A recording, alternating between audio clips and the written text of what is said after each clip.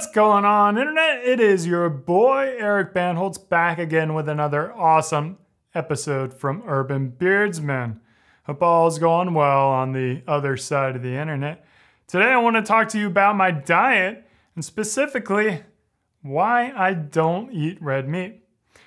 So the first thing I want to clear out is that I love red meat. I absolutely love it. It is like bacon and hamburgers and steaks and all that goodness. Man, that stuff it's good.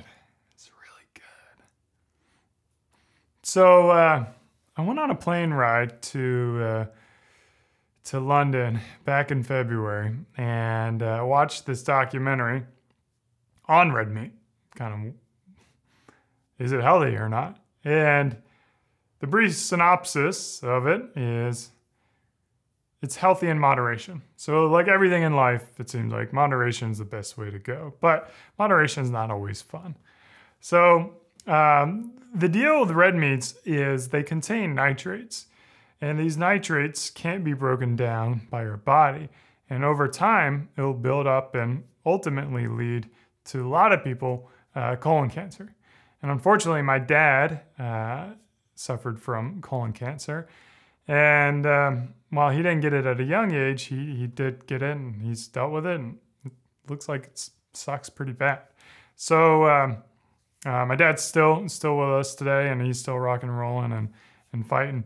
So I love you, Dad.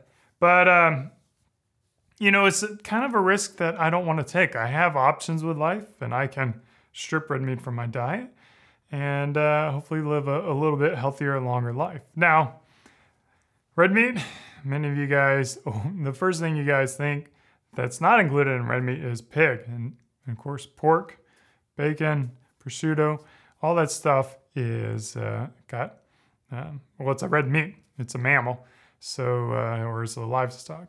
So it's considered red meat, even though they market it as the other white meat.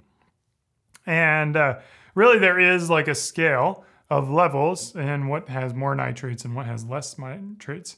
And pretty much, if you're going to eat red meat, my recommendation would be to stay away from the processed red meat. So that's going to be your bacon, your prosciutto, your sausage, anything that comes in like a can, like Spam. All that junk is really going to be more likely to damage your body long term. But if you're going to stay with like the steaks and the hamburgers and just the fresh made meats, and it's going to be healthier for you as well. So if you do eat red meats, that would be my recommendation. But really, it's your body. You do what you want. I've been eating a lot of chicken. I've been eating a lot of turkey. And I know there's some people that have been eating like grounded up crickets into like a candy bar or protein bar. I haven't tried that yet, but it's now that red meat's out of my diet, you know, I kind of got to open up the variety a little bit more. My long-term goal maybe is to go vegetarian. I think about the ethicalness of animals, and then I think about the infrastructure required to feed livestock, to feed humans, and you could gain so much more by simply eating vegetables. So you guys know in a previous video, I drink a lot of Soylent. Soylent's a vegan-based option, and it has no animal products in it as well. So a lot of my meals are vegetarian or vegan, but I do like that hearty meat-based meal as well every once in a while. So I don't know. It's your life. You control your body. You control what goes in it. You control how long you want to live by doing the things that you want to do. Take care of yourself. As always, thanks for watching. Thanks for subscribing. Cheers. And beard on.